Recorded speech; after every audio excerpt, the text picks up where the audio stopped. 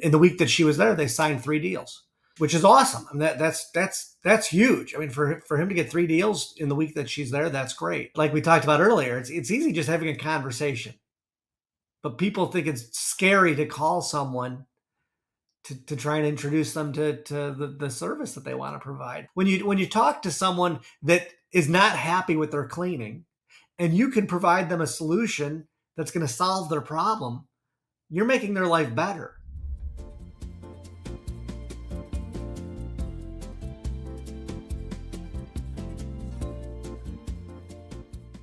So you were saying before at the beginning that you guys do things differently than a lot of the other cleaning franchises. So tell us about that.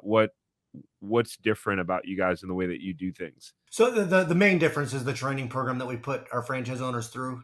Most of the janitorial franchises that are out there really expect the franchisee to always be in the role of cleaner. A lot of them, they're selling them a job.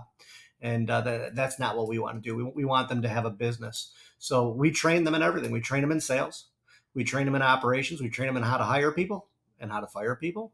We work with them both in the corporate setting at our office, bring them out in the field to do actual hands-on cleaning with them. And then after that first week of training at our office, which is it's a full week. It's at least 40 hours. Sometimes it's 50 or 60 hours because they'll go out with franchise owners in the evening and learn about how they run their crews and the cleaning and so on. But after that, we schedule a week of training in their market.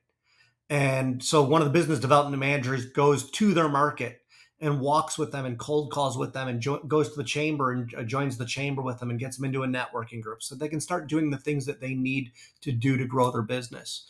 So Maggie, who operates, or she's running our business development team, she went down to Fort Worth just a few weeks ago. Brand new franchise owner down there that had just finished his training in Chicago right at the end of the year last year.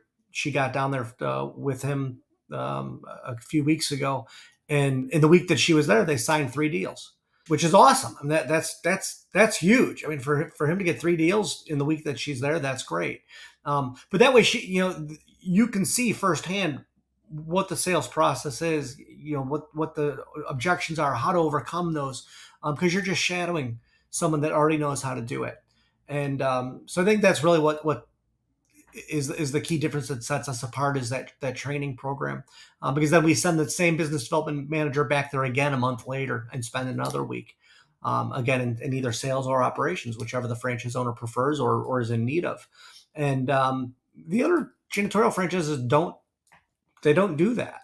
The other thing that completely sets us apart is we've got a phone room in the office in our Chicago headquarters, and that phone room dials for every franchise owner.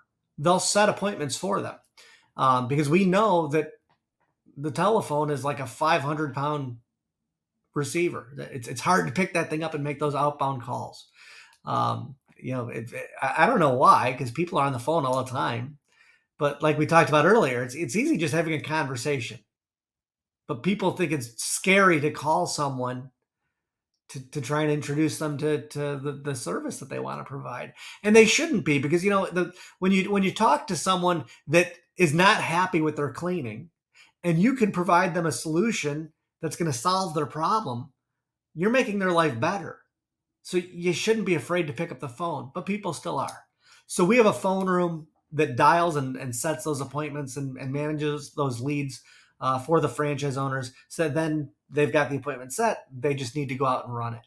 And then it's up to them to close the deal, but we're giving them that support. And that's huge. That's probably, I think that's the biggest thing that we hear from our franchise owners is we love the fact that you set the appointments for us. We want more, give us more. We want to continue to grow the business and, get better at their closing and just continue to grow.